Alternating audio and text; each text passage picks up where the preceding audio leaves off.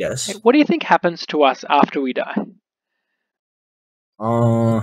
Reincarnation. All right. Do you believe there is a God? I believe there is a God. Yeah, so I guess it makes sense that after we die, he judges us based on how we've lived. So are you a good person? Uh, I'm not really sure. I don't think that everyone's good. Right. So for I example, feel like, have you ever lied yeah, before? yeah. Yeah, me too. I've lied. Have you ever stolen something? I'm not gonna lie. Yes, Yeah, yes, me too. What about this one? Have you ever used bad words? yes. Yeah, so if God was to judge you based on those things, would you be innocent or guilty? I mean, like, I'm pretty sure, like, a lot of people in the world do those things. Yeah, that's true, but that's still not an excuse. Just like if a police officer pulled you over for speeding and you said, Officer, everyone speeds, he's going to say, So what? You still sped, here's your fine, right? Yeah. So if we've done those things wrong, should we be rewarded or punished for the sins that we've done? I mean,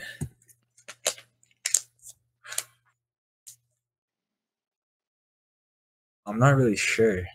Okay, Uh, if you're found guilty in a court of law, would the judge punish you or reward you? uh, punish. Right, so if we've done things wrong in God's sight, then we don't really get rewarded, do we? We actually get punished by Him, which means not heaven, but actually hell. So what do you think what could you do to not get sent to hell? Um, I'm not sure what. What we actually need is somebody who'd be willing to take our hell punishment for us. But it's got to be someone perfect. So do you know of anyone who's lived perfectly? No one's perfect. Right, except one person, and that was Jesus.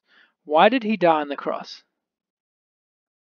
For to forgive our sins or Right, something. I'm not sure. exactly. Basically, take the very punishment we deserve in hell. He said he'll take it for us on the cross.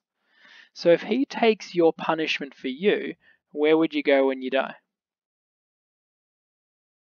Heaven Right. So based on what you've just heard, what's the reason you'll go to heaven?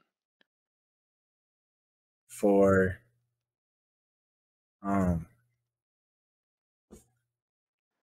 Honestly, I forgot. I'm Okay, so sorry. if Jesus takes your punishment for you, as you said, you go to heaven. So why are you going to heaven? Yeah, because Jesus took my punishment. Exactly. Spot on. And so the only thing you have to do then to get to heaven is to simply trust that he's already taken your punishment for you. So you don't have to work for it, you don't have to earn it, but you just have to trust that he's done it for you. So let's say you Okay. did that today. You trusted that he took your punishment, but then you do another sin tomorrow and you die 2 minutes later. Would you go to heaven or hell? Heaven, Yeah. And why? because Jesus took my punishment away. Exactly. Yeah. That's comforting, isn't it? Yeah.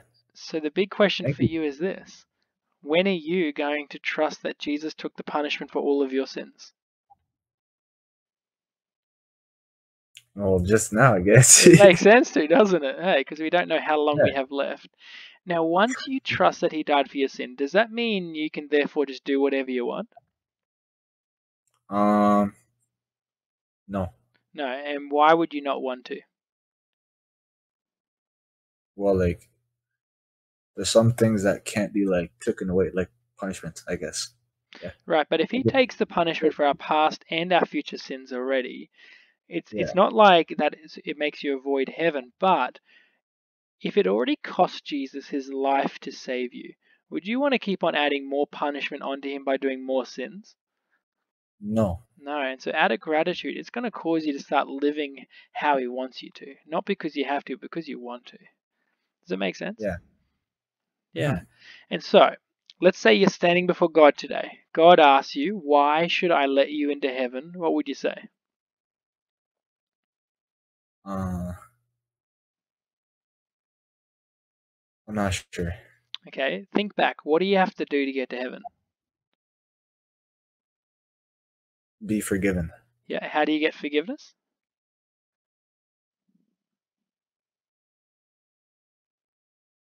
Uh, a priest, I No, guess. no, because remember we needed someone to take our punishment. I'll show you this picture. Hmm. Let's say this is you here. This is your hell punishment. It's coming straight towards you. What's Jesus doing? Blocking all that off. Right, so if he takes your punishment for you, where do you go when you die? Heaven. So what's the reason you're going to heaven? Because of Jesus. Right, so with that in mind, if God asks you, why should I let you into heaven, what would you say? Because Jesus, yeah. Yeah, he's taken your punishment for you. And God would say, welcome to heaven, all of your sins have been paid for in full. Do you get that? Yeah. And so, if you trust that Jesus took your punishment for you from today on, how sure can you be that you're going to heaven?